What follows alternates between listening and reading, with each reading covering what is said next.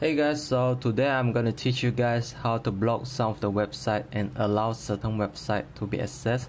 So the first thing you need to do is very simple. So I have my Windows 10 with me. I already have a Google Chrome over here.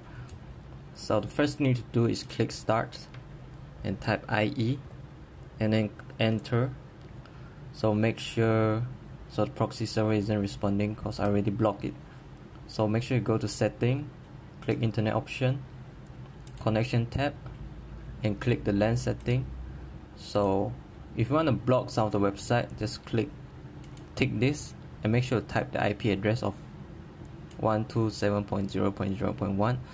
So after you type the IP address, just click Add Once button over here.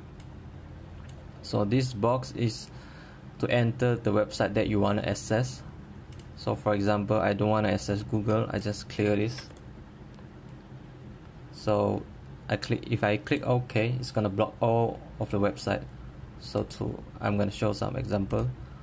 Okay, so it might take a second, so I just need to wait. So now it will show no internet. So to allow that, we just need to go back over here, Connection tab again, LAN setting, Advanced, and type in the Google website. Alright, so click OK, OK, OK. So now it might take a second. Alright, it's working. So if you type YouTube, it's gonna search, but it's not gonna access it. So you can see, because we didn't allow youtube.com yet. So to do that, just go to Internet Option again, go back over here, just enter the YouTube. So semicolon www.youtube.com.